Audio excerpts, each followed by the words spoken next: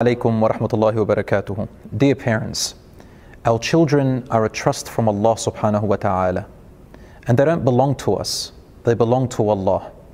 And Allah subhanahu wa ta'ala, when He gifted them to us, it means that He will ask us about how we raised them and how we treated them. A lot of the parents complain that they're not able to have a meaningful and healthy relationship with their own children. And unfortunately, I have a lot of young people who complain to me that their parents mistreat them, don't listen to them, even abuse them, call them names, and even worse, use religious texts for their own personal gain. Brothers and sisters, you know, our children see their mum and dad as their identity. They look at father as half of them, and the mother is their other half. If they look at the father, for example, and see that he is oppressive and corrupt, then they start hating that side of them. If the mother is the same like that, they hate the other side of them. If both of them are like that, the child begins to hate themselves. You won't see it at a very young age, but as they get older, they go silent, they lock themselves, they just want to escape because they want to find a new identity. They don't want to be known and attached to the identity of their mum and dad, brothers and sisters. This is a psychological thing, and the Prophet ﷺ was very sensitive about that. That's why he was merciful and compassionate to all the children, and we see a good example in Al-Hassan wal-Hussein, his grandchildren. He was sitting down once when a Bedouin man entered with his children. The Prophet ﷺ kissed Al-Hassan wal-Hussein and showed them compassion, and as if they were everything in the world. The Bedouin said, "Ya Rasulullah, I have 10 children. Wallahi, I've never kissed one of them or hugged any of them." The Prophet ﷺ put on a straight face and said to him, "He is not one of us, whoever does not give mercy." My brothers and sisters, those children that we have, they want their parents to listen to them. Take it from me as a teacher and a counselor. A lot of the young people say, "I just want my parents to listen to what I'm saying. I just want my parents to listen to what my thoughts are, to my expressions, to my feelings. Give me some time." But the parents, I don't know what happens. Some of them, they get afraid. Some of them, they feel that they're going to lose control maybe. Some of them, they take on the responsibility so much that because of their fears, they don't realize that they actually end up abusing their children. You know, brothers and sisters, whatever you call someone over and over again, they're going to become that person. So if a parent calls, for example, the child an animal, they're going to grow up to act like animals. The Prophet, peace be upon him, also told us, "Be good to your children, and they will be good to you." So brothers and sisters, they're humans like you. As they get older and they become teenagers, give them some privacy and give them some respect as they give you.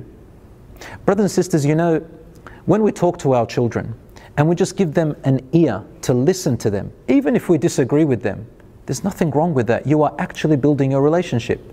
What is a relationship? It is basically memories. What kind of memories do you want to have with your children? And here is a very good hint. Anytime you meet with them and you're with them, talk about their interests. Show them that you are interested in their interests. Read about it. Go and help them go to the events that they are interested in. They might like horse riding, they might like fishing, they might like swimming, they might like soccer or footy or whatever it is that they like, even sewing or anything like that. Go with them and show interest. Even if you're not interested in it, I promise you, they will love you for life. Brothers and sisters, also talk with them on an emotional level. Why don't you talk about your life? Talk about your childhood. Talk about your feelings sometimes. You know what? Even as the Prophet Ibrahim alayhi salam did with his own son. You know the story when he saw the dream of him slaughtering his son. He went to him and said, "Oh son, I see in my dream this and that. What do you think?"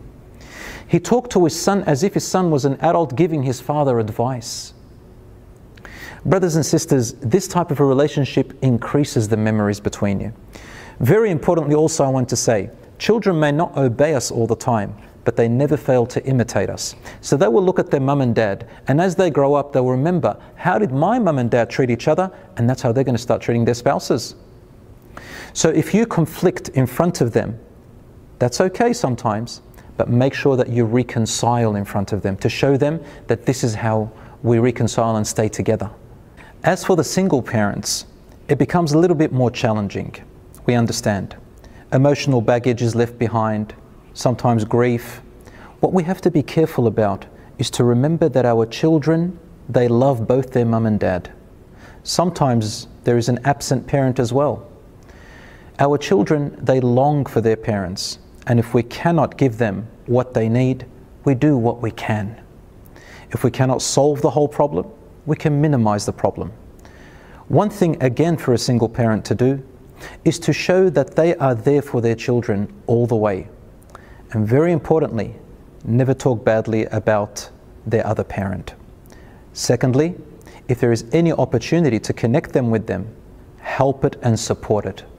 No matter what your feelings are, no matter what's happened between the husband and the wife who have left each other, remember that it's still not over between your relationship and your children. When you help them have a relationship with both parents, they will love you more. It's better than for them to resent it and keep it inside and show it as they grow older. And again, I repeat, they don't always obey us, but they will never fail to imitate us. Now, when you've done everything right and you've done everything in your power, some children, subhanallah, it just seems to all go wrong. In this case, Allah says, لا يكلف الله نفسا إلا وسعها لها ما كسبت وعليها ما اكتسبت. Allah says in Surah Al-Baqarah, Allah does not burden any soul with a responsibility and an obligation more than what they can handle. They will receive that which they put the effort towards for them, and the things that they do wrong will be against them. So do what you can. Sometimes our children go out of hand. My advice to you is always try and keep a string attached between you and them as much as you can, because one day they might change and I will say, okay, I still have a connection with my mum or dad or with my parents. And remember Nuh alayhi salam, he didn't give up on his son even when the waves had to come between them.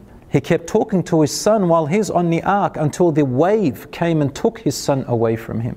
And even after that he felt grief and he had to ask Allah, oh my Lord, he is one of my family. But Allah told him, oh Nuh, he has completely lost his way and is corrupt. So you can only do what you can, brothers and sisters. And don't burden yourself too much. It's not your entire responsibility. Some of it is upon the child as well, especially as they grow older. May Allah subhanahu wa ta'ala keep our children on a straight path. May Allah subhanahu wa ta'ala keep away bad company from them. And may Allah help us and assist us as parents to do the right thing. And remember, if you've done anything wrong to your children, sit down and say, I apologize. Say, I'm sorry.